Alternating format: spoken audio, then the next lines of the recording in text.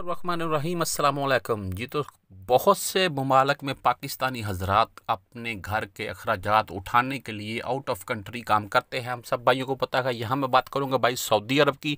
Saudi अरब में लाखों की तादाद में पाकिस्तानी मुकीम है जी, जो सऊदी अरब से अपने घर, अपने बीवी बच्चों का, अपनी फैमिलीज़ का हर तरह का खर्चा उठाते हैं, इधर से कमाते हैं सऊदी अरब से और अपने घर के निज़ाम चलाते हैं। हम सब भाइयों को पता है जो खारजी हजरात हम मुकीम हैं सऊदी अरब में।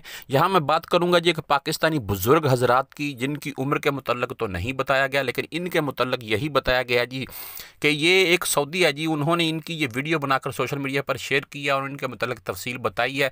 इनको गालबन मुझको सऊदी अरब में भाई 8वां साल शुरू हो गया, और कुछ मेरे भाई सऊदी अरब में ऐसे भी मुकीम है जिनको 20-25 साल मैंने सुना है, इससे ज़्यादा मैंने नहीं सुने थे कि 20 साल 25 साल हो गया सऊदी अरब में, तो इधर मुकीम है जी। तो ये बाबा जी हैं जी, जो इनको 42 यानी कि 42 साल हो गए थे सऊदी अरब में ही जी मेरे भाई। तो ये इनकी डेथ हो गई है अभी। ये मैं आपको बता देता हूँ, ये अनेज़ा में काम करते थे, एक बरीदा कसीम के साथ एक छोटा सा शहर है जी अनेज़ा। मैंने उधर काम किया, देखा हुआ है। उधर ज़्यादातर काश्तकारी के मामला चलते हैं, तो काश्तकारी के सिस्टम है उधर। पाकिस्तानी हजरात ज़्यादातर उधर काश्तकारी में ही काम करते हैं। तो ये बाबा जी हजरात भी उधर मज़रा में काम करते थे, और जब से ये मज़रा में काम कर रहे हैं, जब से सऊदी अरब आए हैं, वह उस वक़्त से वहाँ एक मस्जिद थी, उस मस्जिद में ये 5 वक़्त की अजान देते थे और नमाज़ पढ़ते थे।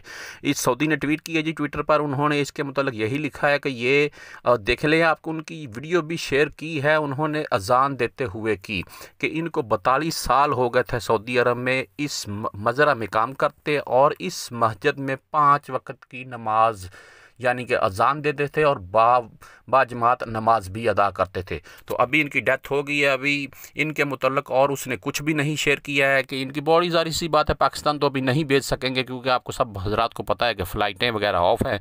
तो जैसा भी है, वो इनकी बहुत ज़्यादा इज़्ज़त करते थे, क्योंकि उनकी ट्वीट में यही लिखा गया था कि मैं इनकी बहुत ज़्यादा इज़्ज़त और रिस्पेक्ट करता था, मेरे बड़े थे ये, और बहुत कुछ लिखा हुआ था। लेकिन वो गहरे गम का इजहार कर रहे थे कि एक शख्स जो 42 साल से एक मस्जिद में 5 वक़्त की नमाज अजान देता था, नमाज़ पढ़ता था, मज़रा में काम करता था, उसकी डेथ हो गई है।